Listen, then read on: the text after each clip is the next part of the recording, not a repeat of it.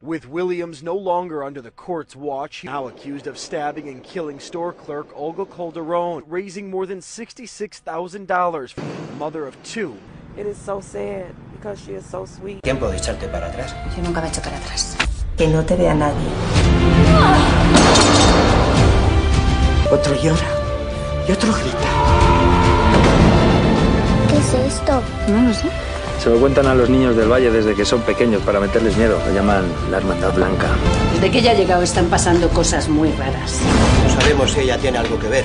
Lo mejor sería que no estuviera aquí. Los caballeros están esperando. ¿Has casado? Ya no. No está lleno de trampas. Su orgullo es alimento del diablo. Y su codicia es suficiente para hacerlos seguidores del mal.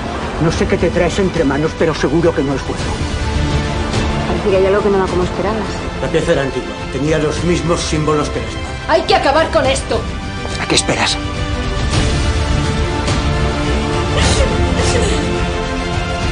Ya no sé qué realidad y qué me estoy inventando. Brayshawn Jones and Shatoria Jefferson are in jail, charged with capital murder. Detectives say they gunned down Raul Garcia Torres in his own front yard. 5 men surround Esvin as he was making a delivery. They threw him to the ground and began to beat him up. They steal $70, take his e-bike, and then they stab him in both legs. To give them everything, or else they'll kill me. Of one of the suspects in hopes that someone recognizes him. Even with these stab wounds in both legs, Esvin managed to make his way back to the pizzeria for help. Esvin paid $500 very hard-earned dollars for that e-bike that was stolen. When two robbers came out of nowhere.